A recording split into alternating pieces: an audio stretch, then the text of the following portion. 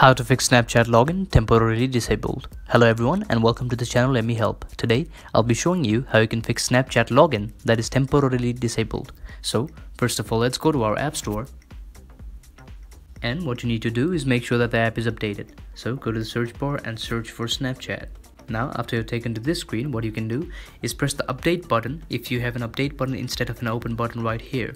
What that does is updates the app and it might fix your problem as well. Or else what you can do is go to settings, slide down and go to general, slide down and go to iPhone storage, and after this page loads, what you can do is slide down and search for Snapchat right here and just click on upload app. What it does is it clears the cache and might fix the Snapchat login temporarily disabled problem.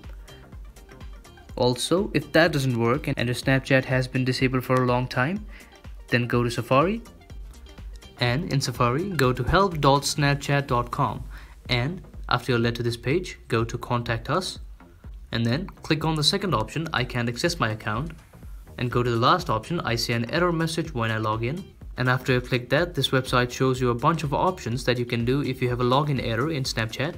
Or else what you can also do is go to still need help, yes, click on yes, and enter your username, your email, your mobile number, your device, and when you started having this issue, and then you can describe what problem you're having regarding the Snapchat login issues, and you can just submit it, and then Snapchat should get back to you as soon as possible.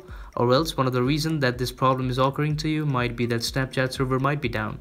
So all you can do in this case is just wait till the Snapchat servers are back up again and you can enjoy your Snapchat. So that's it. Thank you very much.